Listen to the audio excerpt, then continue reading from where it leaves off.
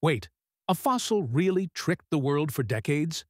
In 1912, amateur archaeologist Charles Dawson claimed he found the Piltdown Man, a missing link fossil, in a Sussex gravel pit. Scientists, eager for proof of human evolution, hailed the skull and jawbone as a breakthrough.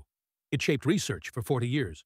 But in 1953, Oxford researchers used fluorine dating to expose it as a fraud. A dyed orangutan jaw and medieval human skull, filed and stained to look ancient.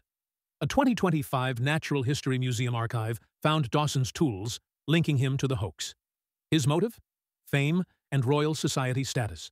No other scam misled science so long. The Piltdown hoax, fueled by British pride and rivalry with European finds like Homo heidelbergensis, delayed true evolutionary discoveries, like the Tong child, by decades. Scientists ignored doubts, blinded by what they wanted to believe. The controversy still sparks debate over trust in science. Here's the twist. Dawson faked other fossils too. That's weird, but true strange history. Follow for more wild history you won't believe. Share your thoughts. Was the Piltdown hoax clever or cruel? The Rabbit Recap.